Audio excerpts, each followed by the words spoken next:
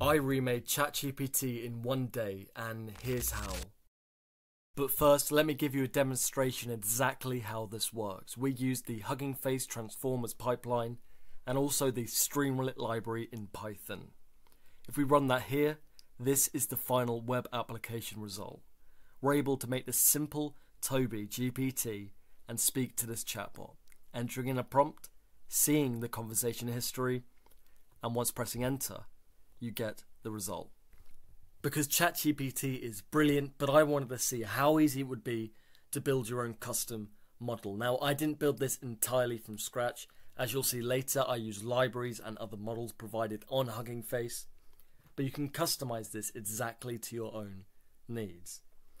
This only took a few lines of code, and I'm going to provide that all to you in the description down below. Now, you can see that when I press enter or chat here, I will very quickly get the output, and that will be stored below in the conversation history. Although I will concede this website doesn't look nearly as good as OpenAI's ChatGPT, Gemini, or any other similar models such as Claude.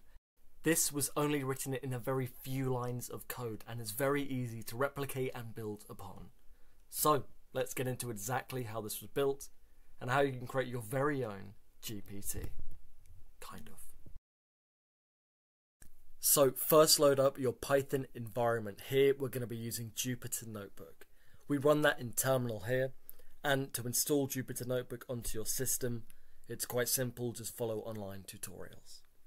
Here you open up a new notebook. We have it here saved as script, and these are the steps you're going to want to follow.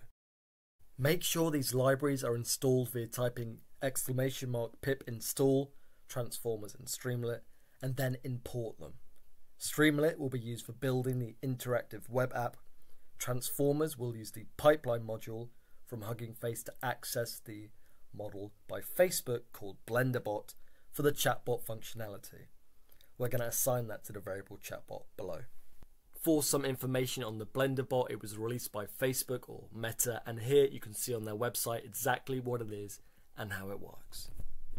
Now that you've got that imported and saved as chatbot from that pipeline, we're going to want a function to render the UI components. So using Streamlit, we're going to set the title of the web app to Toby GPT, or for you, whatever you like.